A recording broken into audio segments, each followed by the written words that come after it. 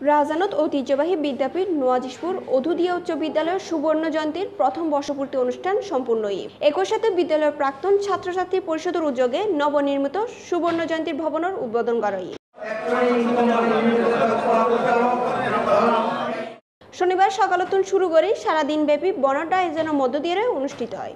অনুষ্ঠানের শুরুতে জাতীয় পতাকা উত্তোলন, শান্তির প্রতীক কবুতর ও বেলুন উড়াইয়ে নতুন ভবনের উদ্বোধন করা হয়। এরপর শুরু হয় অনুষ্ঠানের প্রথম পর্ব।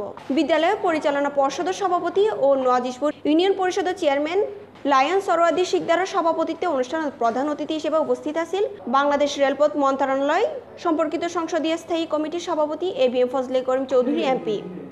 আমাদের কিছুদিনের মধ্যে রাঙ্গামাটির আমাদের অংশে, হাটাজারির থেকে আমাদের অংশে এই রাস্তাটা 4 লাইন হবে, 528 কোটি টাকা, 528 কোটি টাকা।